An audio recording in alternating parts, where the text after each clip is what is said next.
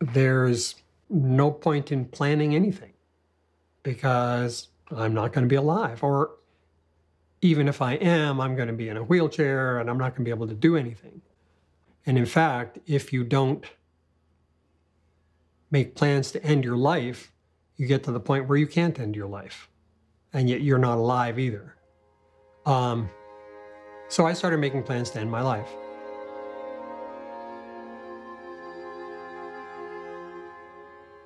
That morning I had woken up with plans to do something next year, the year after, long-term plans to maybe run 300 marathons. I was at about 200. I was about 200 at that point. Now all of a sudden, there was no future.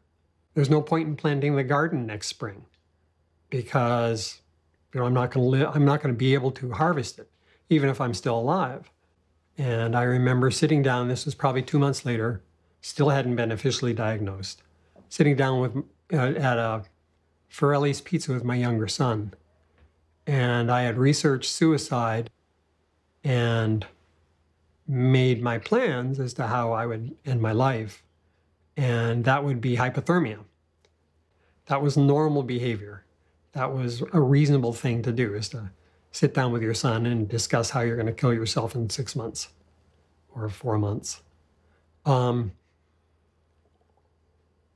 you don't have a future anymore. I never felt like I really lived up to what God wanted, but I tried, and I kept on trying. And then I got ALS, and that blew this whole show out of the water. Because here I was, having devoted 30 years of my life to doing what God told me to do, wanted me to do, and then he turns around and fucking gives me ALS. Okay, that's it.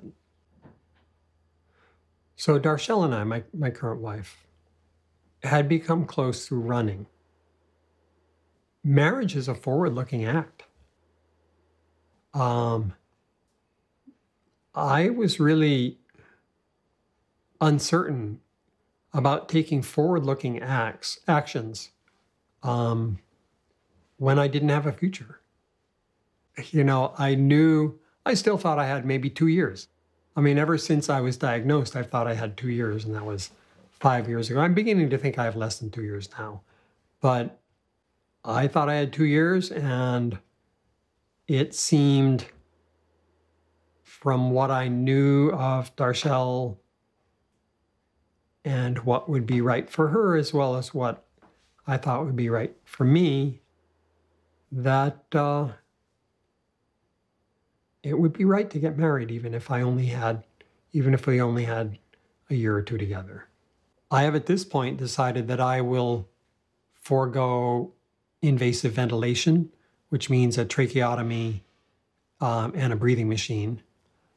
But my big concern there, aside from not being able to speak, which shuts me down. I write by speaking, I communicate by speaking.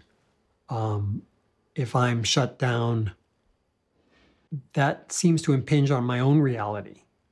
Expressing my experience has always been a key part, whether it's through art, photography, writing, talking, whatever. If I can't express, if I can't create, from what I can tell, that seems to be the core of my reason for being. I used to think that my behavior would alter the attitude of a deity towards me. If God exists at this point, I don't think she or he or they will be much deterred from their intended course of action by anything I do at this point. So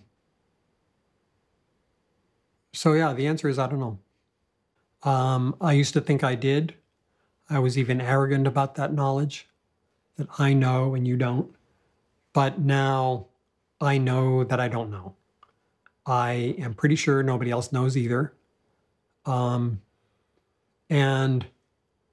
I'm also pretty sure that there is nothing that I can do that will change what happens after I die, whatever it is.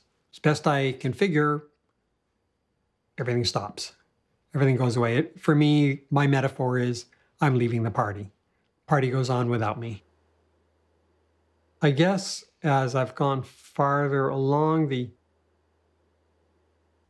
I still, I think about planting a bush in the garden. Well, I'll never see it flower. I won't be around long enough for it to grow to the point where it has flowers. I guess you learn to live without a future. You learn to live without being able to plan very far. You learn to do things anyway.